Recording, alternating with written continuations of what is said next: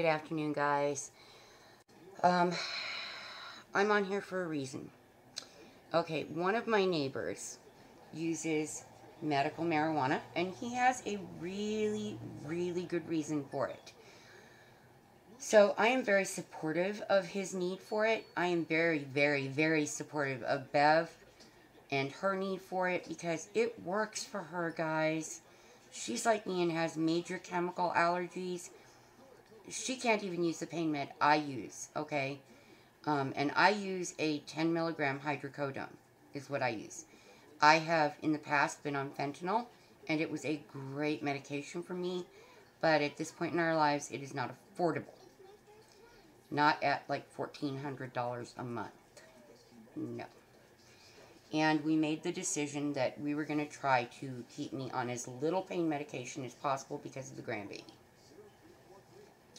So, I only take about 10 days worth of pain meds a month.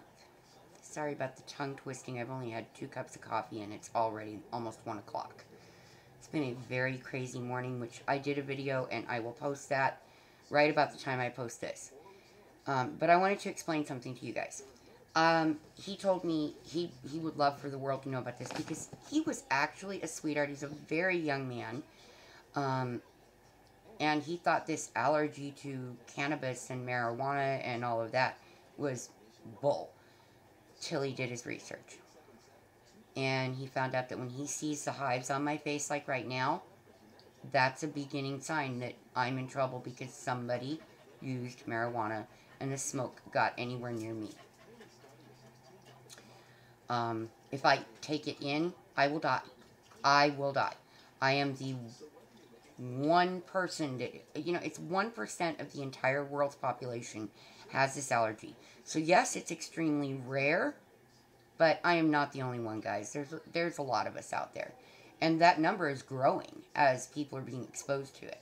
So, it just is. Alright, it sets off asthma attacks, it raises my heart rate, and it breaks me out in hives when I'm on antihistamines. If I'm not on antihistamines, I feel my throat close and my lungs just stop. I can't breathe. I cannot intake any oxygen. So this is what it is. And I wanted to explain that to you because he asked me to. I guess some of his family and friends watch my channel, which thank you very much for that. It is an exceptionally rare allergy. But it does exist.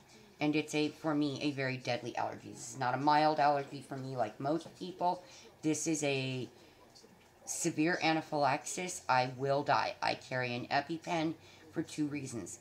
Bees and the presence of marijuana in Arizona. So I wanted to explain that to you guys. It is not an option for me, which is fine. I think the stuff smells awful. I definitely would not want to use it because I was raised in a time when you didn't do that, or by a parent where you didn't do that. Spooky, you're going to get put in the bathroom. He's growling. So that's basically all I wanted to explain was that allergy and how it works and how rare it is. But yes, it is real. And he wanted people to understand, as do I, that this is a real deal, guys. Real deal. I'm going to go deal with the animals. We'll talk to you all later.